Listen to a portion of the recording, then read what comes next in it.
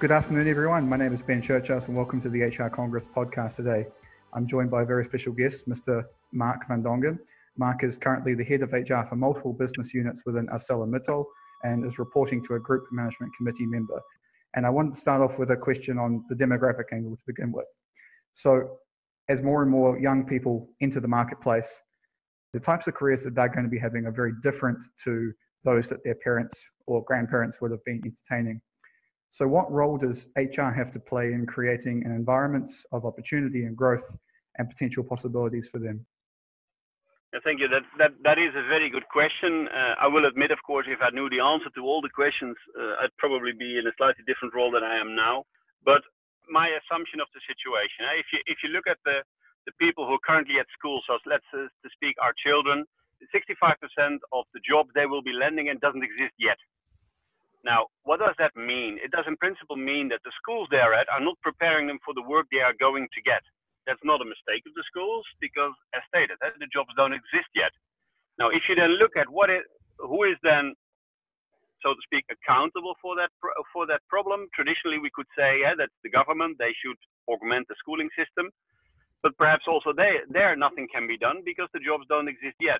So it's very well possible that at the end the companies need to take over this element of skills deficiency, simply because we would know earlier what skills we are going to need and where skills are progressing towards.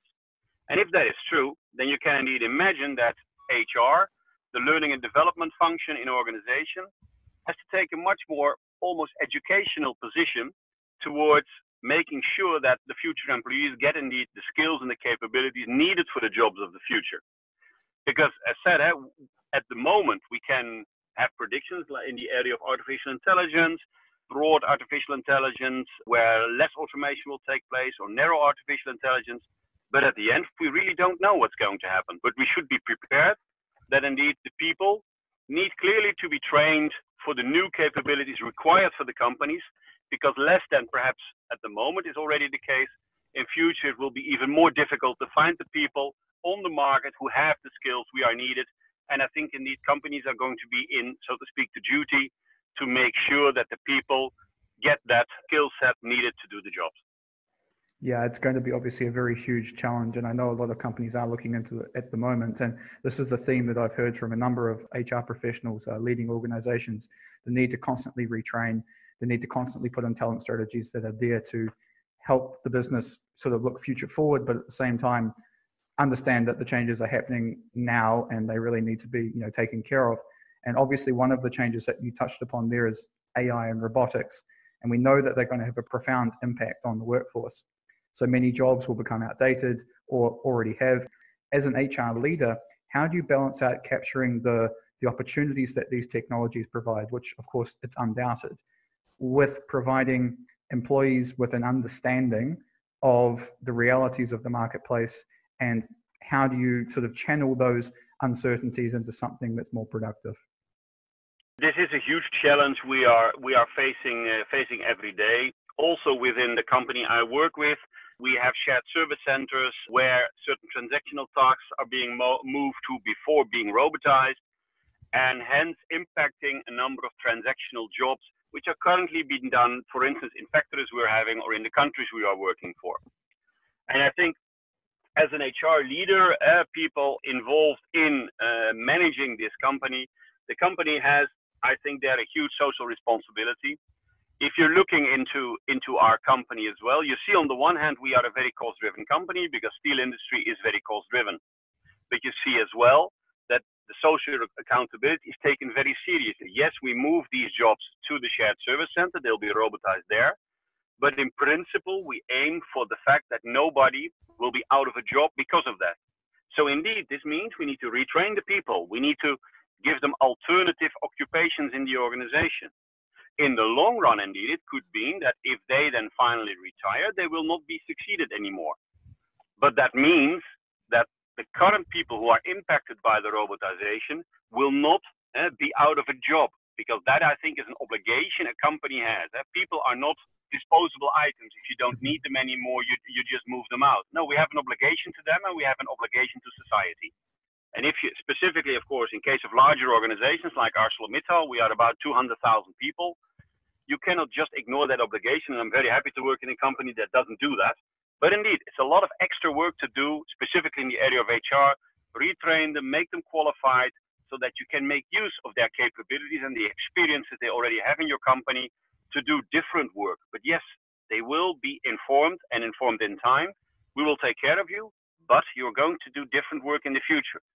And I personally always think that honesty and clarity may sound hard, but in the long run, it is not. You allow them to be prepared for the future, and you help them prepare for the future. So that at the end, they know, hey, this company takes care of me. It might get hairy, but in the long run, they'll secure me a job. And as long as you get that relationship with your people, they will be prepared to deal with these changes. Very interesting point that you raised. And I've heard this coming from a number of other speakers, including Jared Penning, from Shell, who I just interviewed a couple of days ago.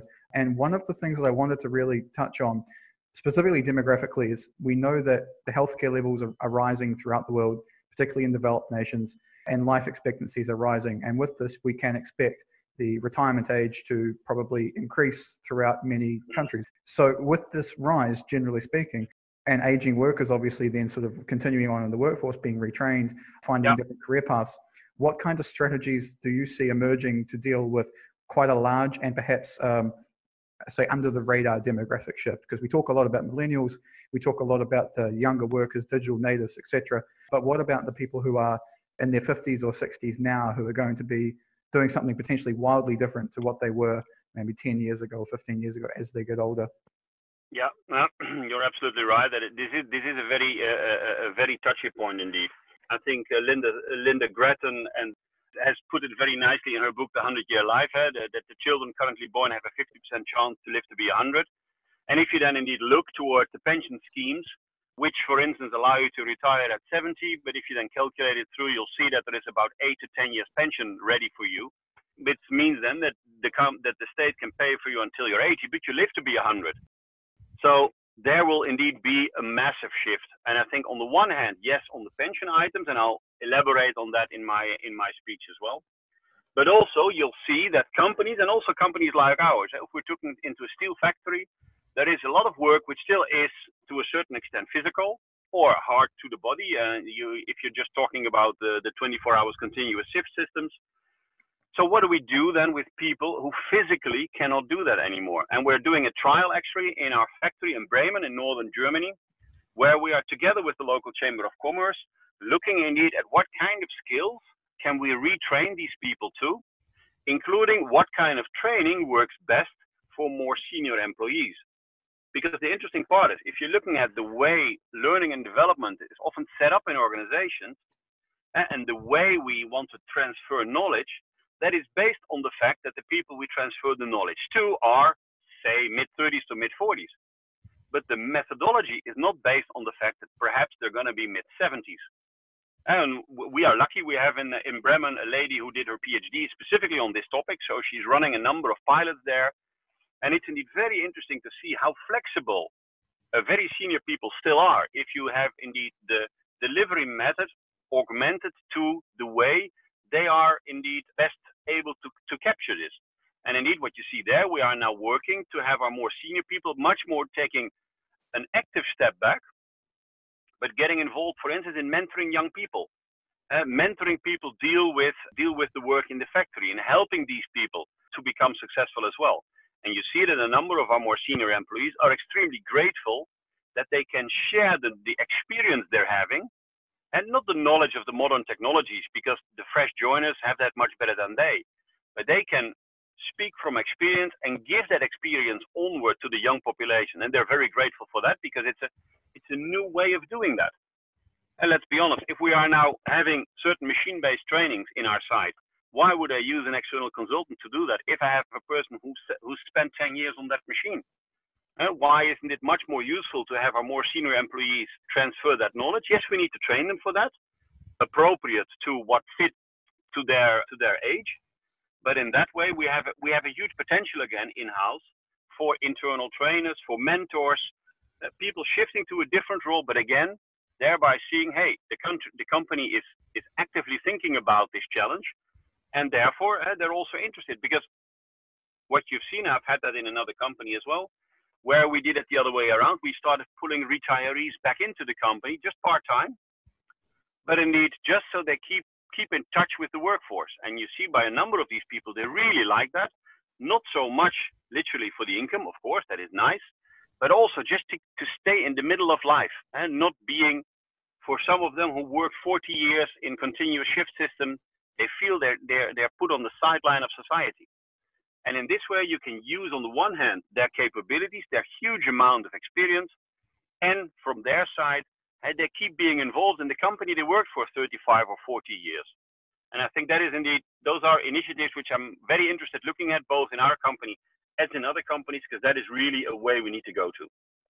And that's one of the important points that I love to bring up in these conversations, is ensuring that people are given a purpose, whether it's a purpose at work now as someone who's 25 years old or someone who's 75 years old. That purpose and that meaning is going to be so important, because in this day and age, it seems like if we watch too much media, if we watch too much social media, that the purpose is bleeding away from things. Everything seems so fake and so temporary, basically. But there are still so many things that can be done to create meaning and value. And obviously looking after to elderly or aging workers is going to be incredibly important. Well, thank you, Mark, for joining me today. If there's any way anyone wants to get in contact with you with any questions, just in the meantime, is there a way they can reach out? They can reach me on my private email, which is dr.mark.van.dongen@gmail.com. And of course, I hope to be able to answer all questions that come in on that way.